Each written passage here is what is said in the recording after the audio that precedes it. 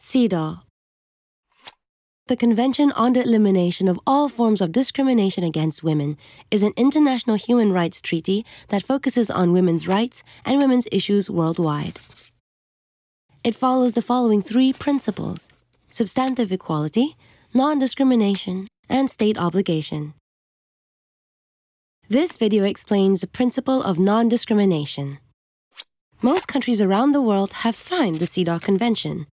This means that they have given their commitment to respect, protect, promote, and fulfill the rights of women in their respective countries. However, discrimination still exists in many countries, both directly and indirectly. Many countries practice nationality laws that directly discriminate against women and children. For example, fathers are allowed by law to transfer their citizenship to their children, but mothers cannot. Without citizenship, the child is excluded from healthcare, education, and other services offered to citizens.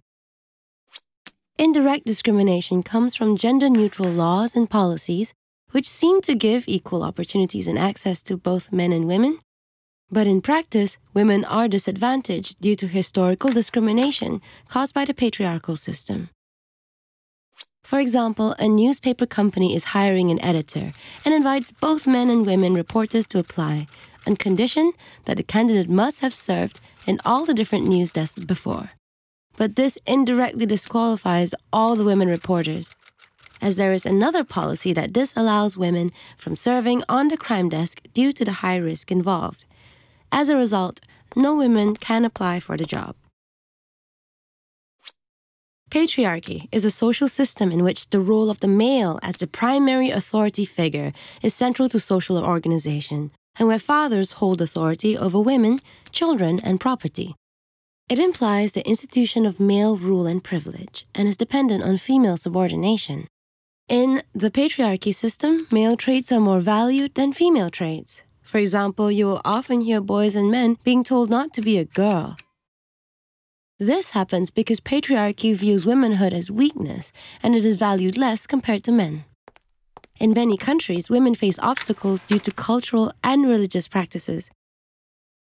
As a result of these beliefs and practices, women have suffered historical discrimination. For example, female genital mutilation, a practice where part of the female genitalia is cut or disfigured, has been defended as a religious responsibility or a traditional passage to womanhood. However, it has been proven that unlike male circumcision, female genital mutilation offers no benefits to the women and can cause medical complications and in some cases results in death. It is important to keep in mind that non-discrimination for women must exist in de jure and de facto. De jure means of law, and de facto means of fact, meaning what is actually happening in reality. For example, there is a fish farm project in the village of Loma. The policy states that it would provide equal opportunities to women and men to become farmers and better their livelihoods. All parts of training will be available to everybody. But one of the conditions states that applicants must have some farmland to work in. During implementation, no women participated. It is found that women do not own farmlands in the village, as the inheritance laws were discriminatory and did not allow women to inherit property. The local culture also prohibits women to control or access family income or assets, including their husbands' farms.